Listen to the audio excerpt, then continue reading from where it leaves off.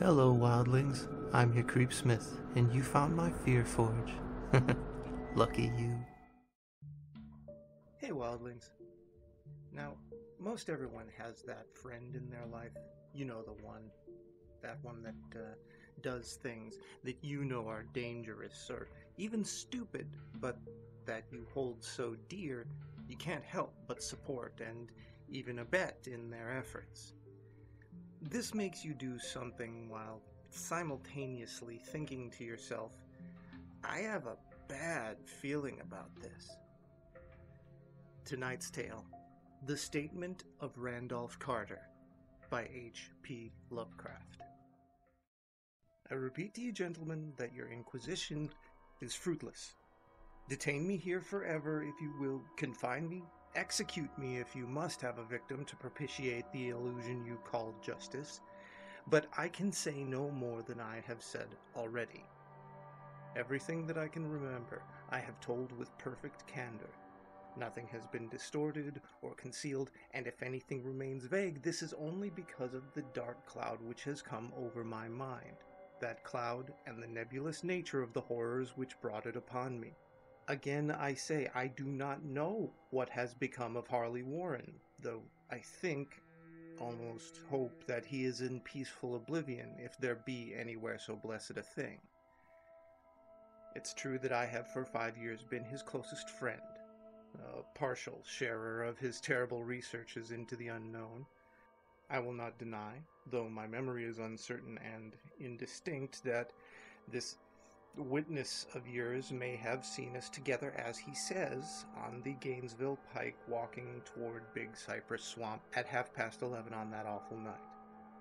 That we bore electric lanterns, spades, and a curious coil of wire with attached instruments I will even affirm, for these things all played a part in the single hideous scene which remains burned into my shaken recollection. But of what followed, and of the reason I was found alone, dazed, on the edge of the swamp the next morning, I must insist that I know nothing save what I have told you over and over again. You say to me that there is nothing in the swamp or near it which could form the setting of that frightful episode. I reply that I know nothing beyond what I saw. Vision or nightmare it may have been. Vision or nightmare I fervently hope it was. Yet it is all that my mind retains of what took place in those shocking hours after we left the sight of men. And why Harley Warren did not return, he or his shade or some nameless thing I cannot describe, alone can tell. As I've said before, the weird studies of Harley Warren were well known to me, and to some extent shared by me. Of his vast collection of strange, rare books on forbidden subjects, I have read all that are written in the languages of which I am master, but these are few as compared to those in languages I cannot understand. Most, I believe, are in Arabic, and the fiend-inspired book which brought on the end, the book which he carried in his pocket out of the world, was written in characters whose like I never saw elsewhere. Warren would never tell me just what was in that book. As to the nature of our studies, must I again say that I no longer retain full comprehension. It seems to me rather merciful that I do not, for they were terrible studies, which I pursued more through reluctant fascination than through actual inclination. Warren always dominated me, and sometimes I feared him. I remember how I shuddered at his facial expression on the night before the awful happening, when he talked so incessantly of his theory, why certain corpses never decay but rest, firm and fat in their tombs for 1,000 years. But I do not fear him now, for I suspect that he has known horrors beyond my ken. Now I fear for him. Once more, I say I have no clear idea of our object on that night. Certainly it had much to do with something in the book which Warren carried with him, that ancient book of undecipherable characters which had come to him from India a month before. But I swear I do not know what it was that we expected to find. Your witness says he saw us 11:30 on the Gainesville Pike, headed for Big Cypress Swamp. This is probably true, but I have no distinct memory of it. The picture seared into my soul is one of one scene only, and the hour must have been long after midnight, for a waning crescent moon was high in the vaporous heavens. The place was an ancient cemetery, so ancient that I trembled at the manifold signs of immemorial years. It was in a deep, damp hollow, overgrown with rank grass, moss, and curious creeping weeds, filled with a vague stench which my idle fancy associated absurdly with rotting stone. On every hand were signs of neglect and decrepitude, and I seemed haunted by the notion that Warren and I were the first living creatures to invade that lethal silence in centuries. Over the valley's rim, a wan, waning crescent moon peered through the noisome vapors that seemed to emanate from unheard-of catacombs, and by its feeble, wavering beams I could distinguish a repellent array of antique slabs, urns, cenotaphs, and mausolean facades, all crumbling, moss-grown, and moisture-stained, and partly concealed by the gross luxuriance of the unhealthy vegetation. My first vivid impression of my own presence in this terrible necropolis concerns the act of pausing with Warren before a certain half-obliterated sepulchre, and of throwing down some burdens which we seemed to have been carrying. I now observed that I had with me an electric lantern and 2 spades, whilst my companion was supplied with a similar lantern and a portable telephone outfit.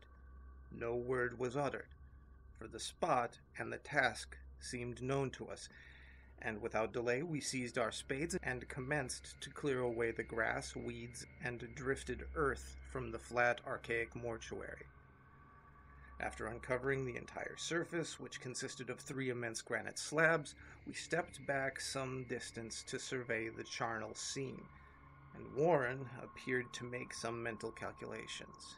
Then he returned to the sepulchre, and using his spade as a lever, sought to pry up the slab lying nearest to a stony ruin which may have been a monument in its day.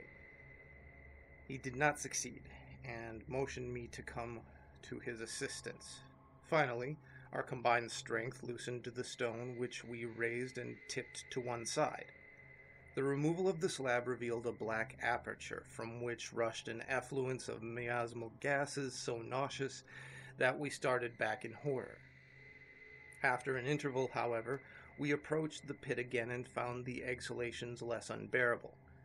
Our lanterns disclosed the top of a flight of stone steps, dripping with some detestable ichor of the inner earth, and bordered by moist walls encrusted with niter.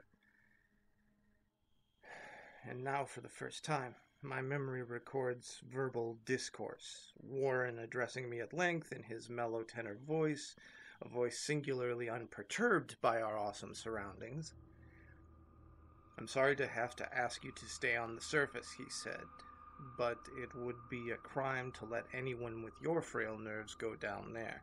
You can't imagine, even from what you've read and from what I've told you, the things that I shall have to see and do. It's fiendish work, Carter, and I doubt if any man without ironclad sensibilities could ever see it through and come up alive and sane. I don't wish to offend you, and heaven knows I'd be glad enough to have you with me, but the responsibility is in a certain sense mine, and I couldn't drag a bundle of nerves like you down to probable death or madness. I tell you, you can't imagine what the thing is really like, but I promise to keep you informed over the telephone of every move. You see that I've enough wire here to reach the center of the earth and back." I can still hear, in memory, those coolly spoken words, and I can remember my remonstrances. I seemed desperately anxious to accompany my friend into those sepulchral depths, yet he proved inflexibly obdurate. At one time he threatened to abandon the expedition if I remained insistent, a threat which proved effective, since he alone held the key to the thing. All this I can still remember, though I no longer know what manner of thing we sought. After he had secured my reluctant acquiescence in his design, Warren picked up the reel of wire and adjusted the instruments. At his nod, I took one of the latter and seated myself upon an aged, discolored gravestone close by the newly uncovered aperture. Then he shook my hand, shouldered the coil of wire, and disappeared within that indescribable ossuary. For a moment I kept sight of the glow of his lantern, and heard the rustle of the wire as he laid it down after him, but the glow soon disappeared abruptly, as if a turn in the stone staircase had been encountered, and the sound died away almost as quickly. I was alone, yet bound to the unknown depths by those magic strands whose insulated surface lay green beneath the struggling beams of that waning crescent moon. In the lone silence of that hoary and deserted city of the dead, my mind conceived the most ghastly fantasies and illusions, and the grotesque shrines and monoliths seemed to assume a hideous personality, half sentience. Amorphous shadows seemed to lurk in the darkest recesses of the weed-choked hollow, and to flit in some blasphemous ceremonial procession past the portals of the mouldering tombs in the hillside, shadows which could not have been cast by that pallid, peering crescent moon. I constantly consulted my watch by the light of my electric lantern, and listened with feverish anxiety at the receiver of the telephone, but for more than a quarter of an hour heard nothing. Then a faint clicking came from the instrument, and I called down to my friend in a tense voice. Apprehensive as I was nevertheless unprepared for the words which came up from that uncanny vault in accents more alarmed and quivering than any I had heard before from Harley Warren. He who so calmly left me a little while previously now called from below in a shaky whisper more portentous than the loudest shriek. "God, if you could see what I'm seeing!" I could not answer. Speechless, I could only wait. Then came the frenzied tones again.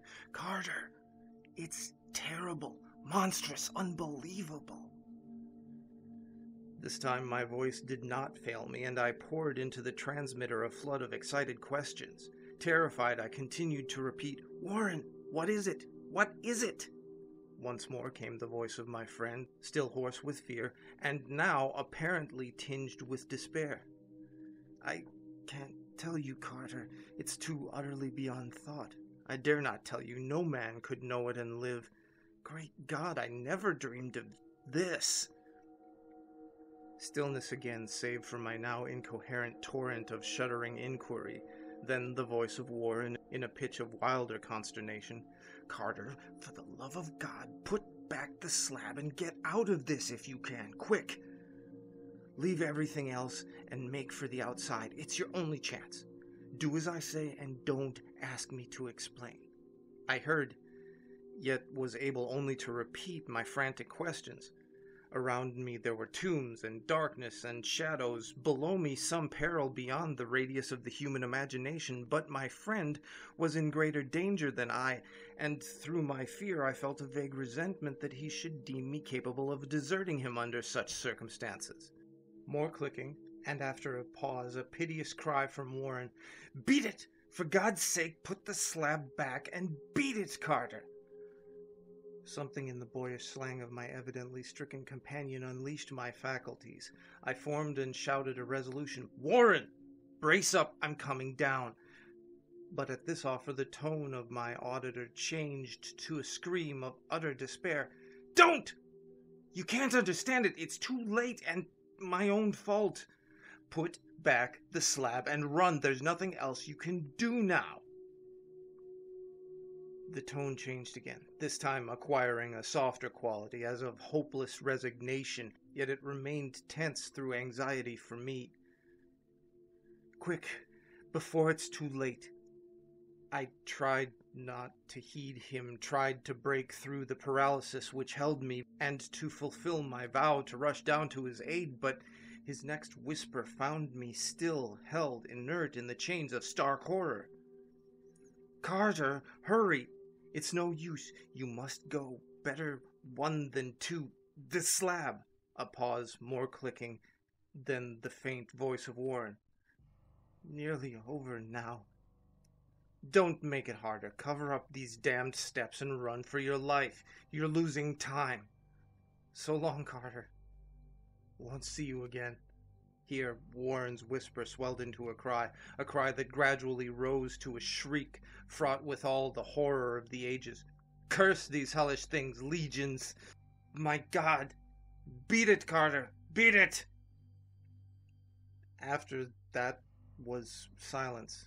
I know not how many interminable aeons I sat stupefied, whispering, muttering, calling, screaming into that telephone over and over again. Through those aeons I whispered and muttered, called, shouted, and screamed, "Warren! Warren! Answer me! Are you there?" And then there came to me the crowning horror of all, the unbelievable, unthinkable, almost unmentionable thing. I've said that aeons seemed to eclipse after Warren shrieked forth his last despairing warning, and that only my own cries now broke the hideous silence. But after a while, there was a further clicking in the receiver. I strained my ears to listen. Again I called down, "Warren, are you there?" And in answer I heard the thing which has brought this cloud over my mind. I do not try, gentlemen, to account for that thing, that voice, nor can I venture to describe it in detail, since the first words took away my consciousness and created a mental blank which reaches to the time of my awakening in the hospital. Shall I say that the voice was deep, hollow, gelatinous, remote, unearthly, inhuman, disembodied? What shall I say? It was the end of my experience, and is the end of my story. I heard it, and knew no more. I heard it as I sat petrified in that unknown cemetery, in the hollow, amidst the crumbling stones and the falling tombs, the rank vegetation and the miasmal vapors. Heard it well, up from the innermost depths of that damnable open sepulchre, as I watched amorphous, necrophagous shadows dance beneath an accursed waning moon. And this is what it said. "You fool! Warren is dead." So remember, part of being a good friend is knowing and acknowledging the differences between you. If your buddy knows that you're sensitive enough to be negatively affected and threatened by what's going on and tells you to leave, then bloody leave. Stay scary, wildlings. Remember, cowardice is a survival trait, and make the most of your nights.